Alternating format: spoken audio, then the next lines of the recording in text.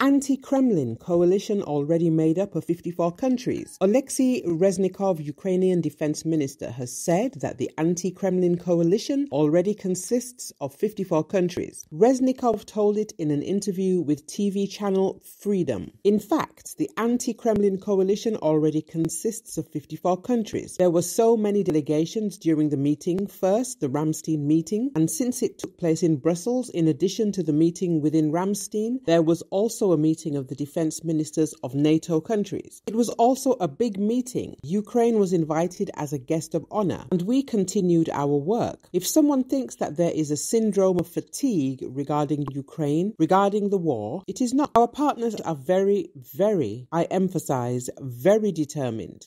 They are determined for our victory. This is a completely different mood than a year ago, when we were given 3 days for the capital to fall and 3 weeks at most for the whole country to fall, and that there would probably be some isolated fighting somewhere. Today, everyone believes in the victory of Ukraine. Everyone wants this victory.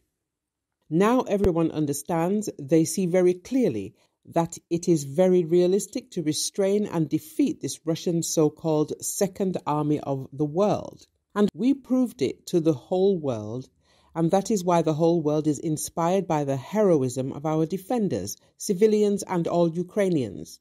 And they want to be co-authors of our and your victory.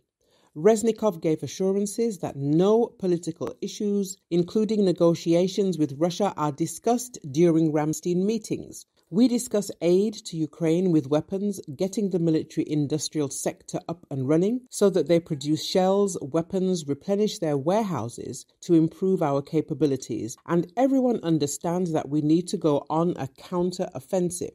Everyone understands that we need to stop the Russians, that it is necessary to liberate the temporarily occupied territories, said the minister. He added that Russia's goal is the destruction of Ukraine, the restoration of the Soviet-Russian Empire, the absorption of Ukraine, Belarus, Lithuania, Latvia, Estonia, Poland, and the restoration of the Berlin Wall. As Reznikov thinks, this goal is unattainable for Russians.